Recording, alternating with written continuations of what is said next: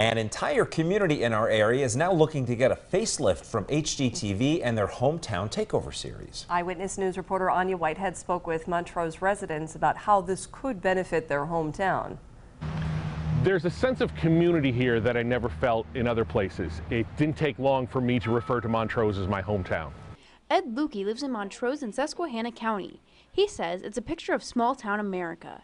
That's why he and others in the community wanted to reach out to HGTV in their Hometown Takeover series to make it even better. The fact that HGTV was looking to help small towns really give them a facelift was something that was passed around on Facebook by a lot of people in the community, and a lot of interested parties started to get together and realize this is something we can make happen. Welcome to Montrose, Pennsylvania, the county seat of Susquehanna. So Lukey put this video together to showcase his love for his hometown.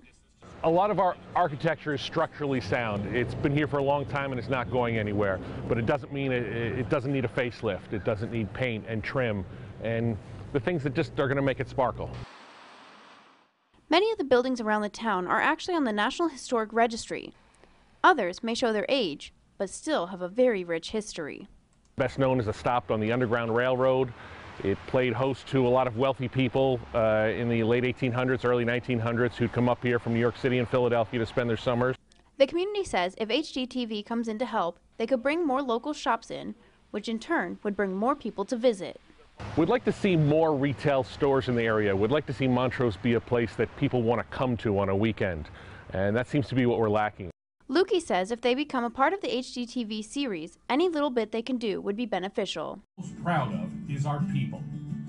In Montrose, Anya Whitehead, Eyewitness News.